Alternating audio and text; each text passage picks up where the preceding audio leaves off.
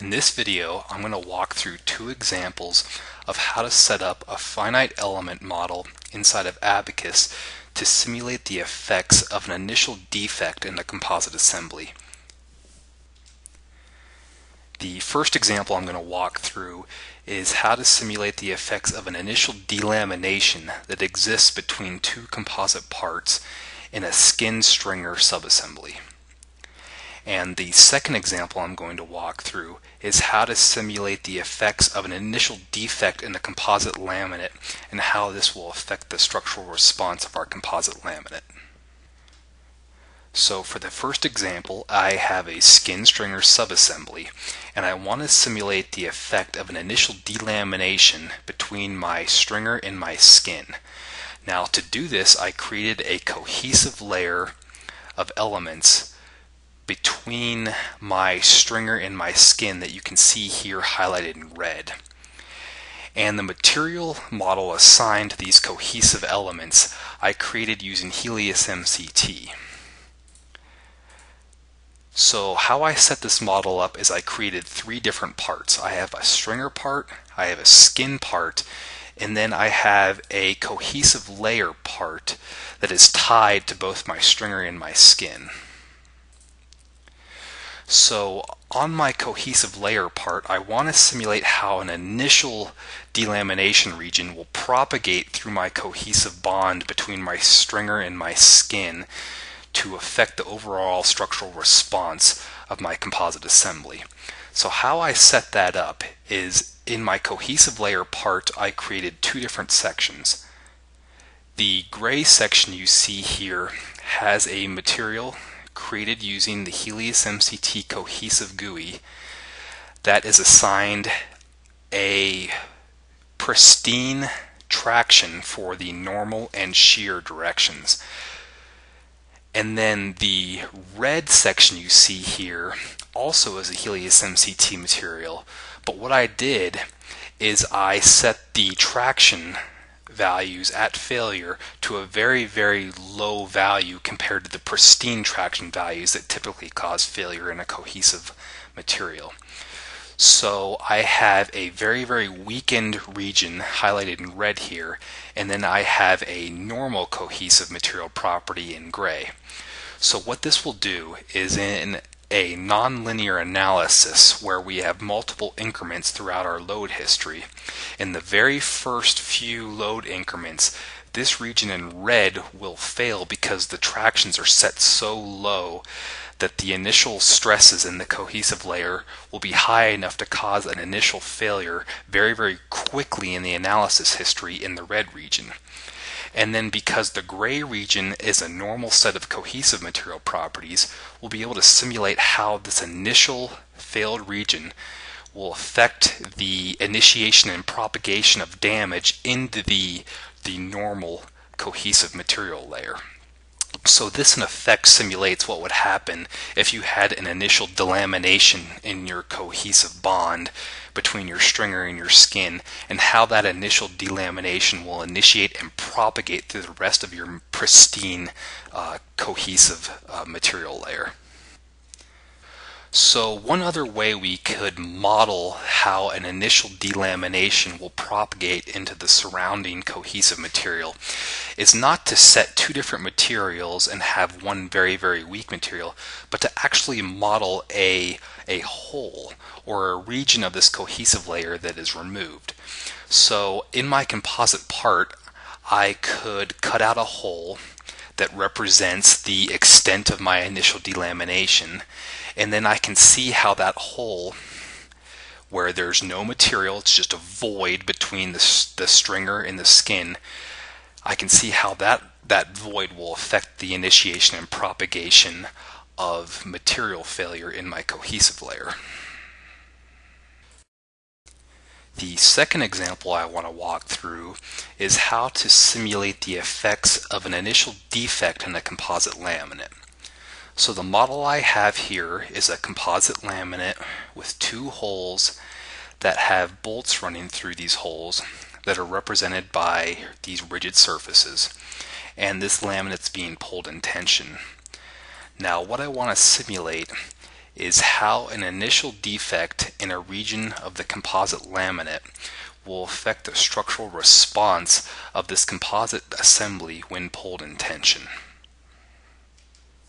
So what this red region is highlighting is, say, an initial region in my composite laminate that is damaged due to perhaps a saw cut or some other manufacturing defect that actually cuts a little chunk out of my composite material.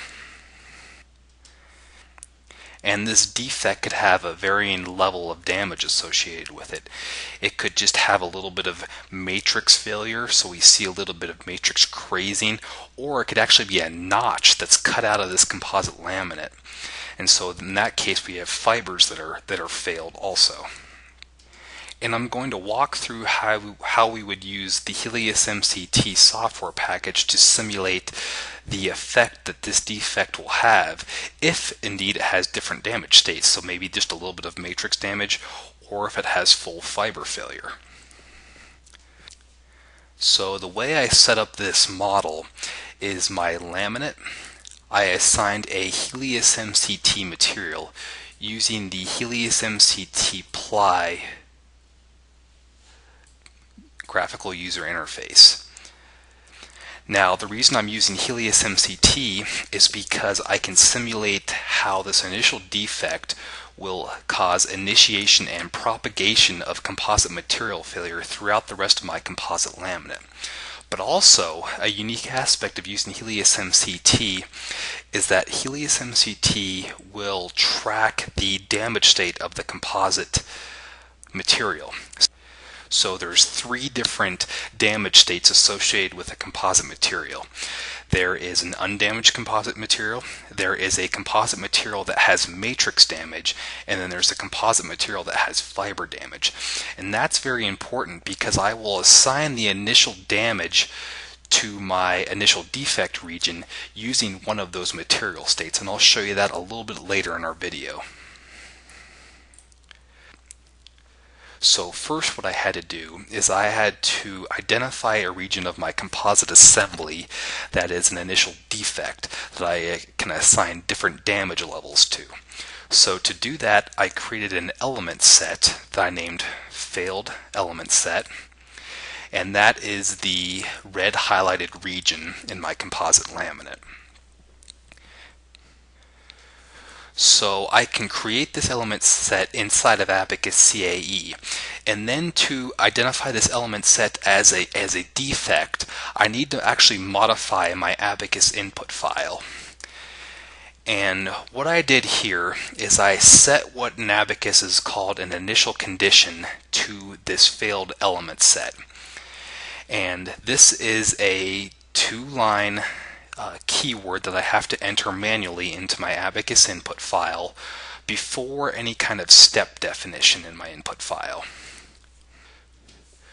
So how this keyword works is you type in star initial conditions, and then you have type equals solution, and then on the next line you have the name of your element set. In this case it was failed L set.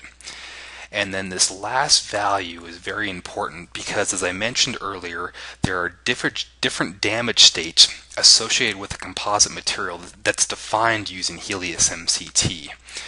So an undamaged material state has a value of 1 associated with it.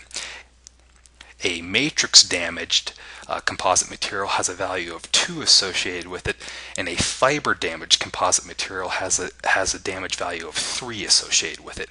And where these values come from is they're actually the damage state that is output by Helius MCT and viewed in the Abaqus viewer after an analysis has been run. So you can view how a material has failed by looking at a value of 1 is undamaged, a value of 2 is matrix damaged, and a value of 3 is fiber damaged. And all this is a field output variable that can be viewed as a contour, just like stress and strain can be viewed as a contour. But the additional benefit of Helius MCT is that we can assign an initial damaged value to an element set. And that's what we're doing in this case when we're simulating the effect of an initial defect in the composite laminate. So we're saying that this material in the element set, failed L set, has an initial damage condition of 3. That means the properties are reduced to a set of properties that are indicative of a fiber failed composite material. And so we can also set this value to 2, indicating that it's a material property set that it's associated with a matrix failure. So we can see the difference of the different levels of damage, whether it's matrix damaged or fiber damaged initially, and how that will affect the overall failure progression and structural response of our composite laminate. So these two examples were two examples of how we can use Helius MCT to simulate the effects of an initial defect in a composite assembly and see how that defect will affect the overall failure characteristics of our composite structure. I encourage you to contact us at info@firehole.com if we can provide any more information about how to solve these challenging simulation problems where we want to simulate the effects of defects in composite assemblies.